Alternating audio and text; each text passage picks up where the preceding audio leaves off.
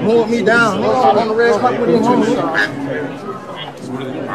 Oh man, so some new footage has been released of Offset being escorted from the scene after the altercation with Quavo that caused Cardi B to go ahead and, you know, check both of them boys, tell them they both tripping, they both wild, and I showed y'all that in the past video. And here we go once again.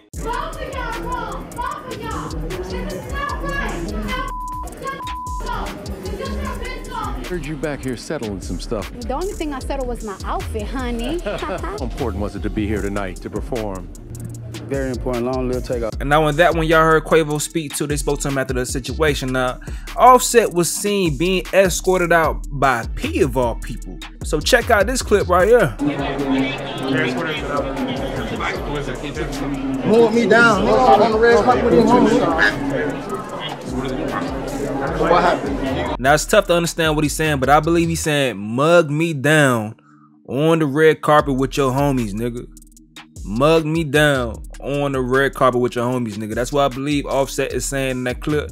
Atlanta niggas, y'all probably know better than me. I'm trying my best to go ahead and decipher through what the homie saying right there. But yeah, though, that pretty much sums up everything that happened from that night. It seemed like things got a little tense, but family came and shut it down. You had Cardi going crazy, you know, telling them boys, chill out, both y'all wrong. And then it looks like P, head of QC, is escorting Offset away from the scene. Now that's really interesting to see. If you guys did not know, one of the biggest confirmed issues between quality control and the Migos all around is Offset and P. Now Offset is currently suing quality control because he wants to have ownership over his solo music. Just recently, probably last week, a report came out stating that QC asked for the lawsuit to be dropped because one contingency was that Offset could not speak about this situation in the public. So this was all a week before the Grammys, and then you have this situation that played out right here. Now once again, this family business that's spilling out to the public, all these people are responsible for each other being known today. QC and the Migos and boys helped each other out to rise to the level that they at right now. So that's still kind of family in my opinion. You feel me? Them boys at humble beginnings, that's family in my opinion. So once again, my constant theme has been, I don't want to see no drama between these boys, you feel me?